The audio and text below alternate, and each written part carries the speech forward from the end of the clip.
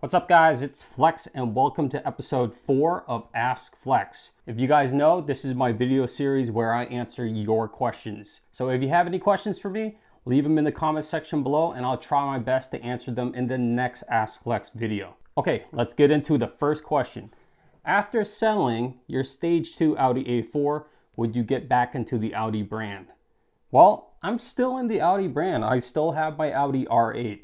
But if you're asking for more like a standard platform like the A series or the S series, I'm thinking about getting into another A series, not so much the S, because those guys usually don't wrench themselves. They usually have a shop do all their mods.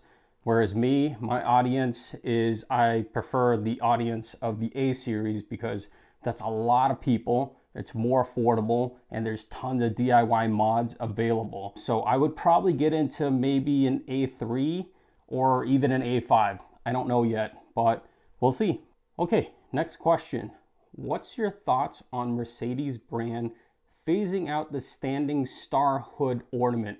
I know exactly what you're talking about. So usually on the base or luxury model, they have a standing star on the hood, whereas some of the sports or AMG package, they have the flat star on the hood.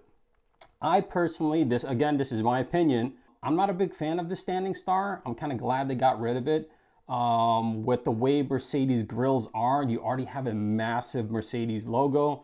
And then now the new models even have little Mercedes stars in the grill. I think having a standing star is just kind of overkill. It's a little too much.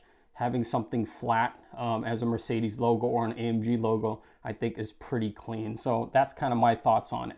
Next question. Would you ever customize a W206? I'd love to see you build one. I would love to see myself build one too, but they're still not that affordable. I'm still waiting for them to depreciate and I'm starting to research to see what I can do to that car. I mean, that car is pretty fully loaded. It has a massive screen inside. It has ambient light kit. It has a kind of strange hybrid Turbo 4 engine. I'm not sure what can be done with that engine. And also I'm not quite sure what can be done in terms of like interior mods and things like that. I could probably do aero mods on it, but I don't think that's enough to really buy that car to do modifications for the channel. I need to be able to do a lot more. So I'm still doing some research, but I would love to get into a W206 eventually. Okay. What kind of advice would you give someone who wants to learn to work on their own car, but maybe doesn't have a lot of experience or knowledge? So this is a great question. I mean, I came from nothing as well. I grew up when there was no YouTube. Well, YouTube wasn't as big as what it is today. Back then, I was on forums and I was wrenching by myself, trial and error, just learning as I keep doing things. It comes down to what you want to learn. Do you want to learn how to modify like a car by installing parts and pieces like accessories like what I do on the channel? Or do you want the mechanical side like changing your brake pads, your rotors, suspension, oil change, things of that nature? For both of them, there's plenty of YouTube content out there right now to show you step by step on how to do things. I do a lot of the accessory side where there's a lot of people that do the mechanical side as well. The only thing that I warn is there's a lot of content out there that's not the best way to approach things and could be very dangerous. At the end of the day, legally, I have to say, take your car to a professional.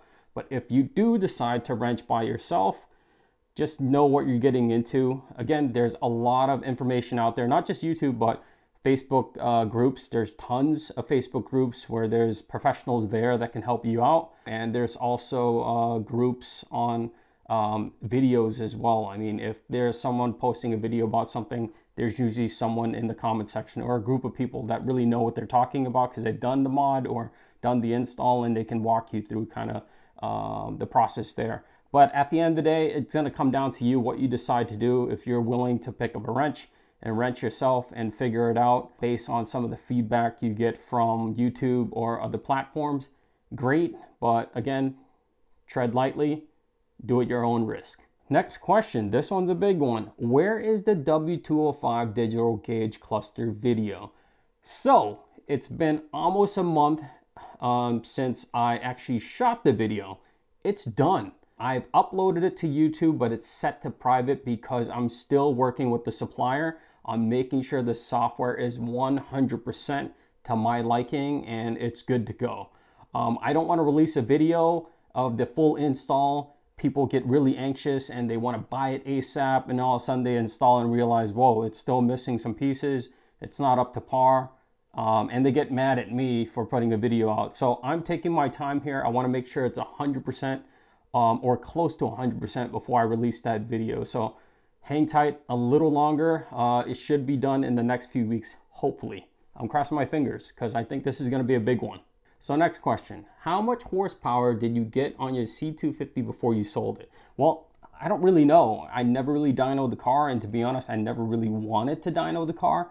It just didn't really make sense for me. The car did what it needed to do, which is it was really responsive, it sounded great, and it performed really well for a base model C250 that's been modified. It wasn't really a performance machine, so I really didn't care if I gained 20 or 50 horsepower. The purpose of the car was just to drive around and enjoy it. It's not really to race anyone or to track the car. So again, I don't really know the horsepower. And also, if you want to gauge a car based on horsepower, that's not the best way to approach it. Horsepower is a component, but it's not the full picture of a car's performance. So here's a good example. If you take a base model C250, bone stock, and you compare it to a C250 like mine that has upgraded piping and intercooler and it's been tuned, there's a big difference, especially driving the car after 30 minutes to an hour. People need to understand that when a car's engine heats up, it robs the car of horsepower. So again, I'm making this up. If a car is 200 horsepower and in 30 minutes the engine gets super hot, you're gonna be sucking in a lot of hot air into that manifold, and it's not gonna perform as well as a cold engine sucking in cool air. So 200 horsepower might not be 200 horsepower after 30 minutes or an hour of driving. It could be a lot less. Whereas my car, with all the cooling mods and everything, I get to maintain a lot of that horsepower compared to a bone stock car. So it's not always about horsepower gained, but how much horsepower you can maintain or keep after the car heats up. So keep that in mind. Okay, last question. When are you getting a Japanese car for the channel? So I did mention that a while back that I was looking into some JDMs. It'd be great to have something on the channel that's a little different than a German car. I got my hands busy right now. I have that other project car that's sitting in my garage that I haven't even announced yet, and it's been 5-6 months. So that's gonna keep me busy for a while, but I want to finish that car before I even think about the next car. But it is on my radar, and hopefully I can find something pretty cool that a lot of people have that they'll be interested in watching content and DIY mods. So it's still on my radar, but we'll see. Okay, so that's it for today. Again, if you have any questions on anything, leave them in the comment section below, and I'll do my best to answer them in the next Ask Flexx video. Until then, I'll see you next time.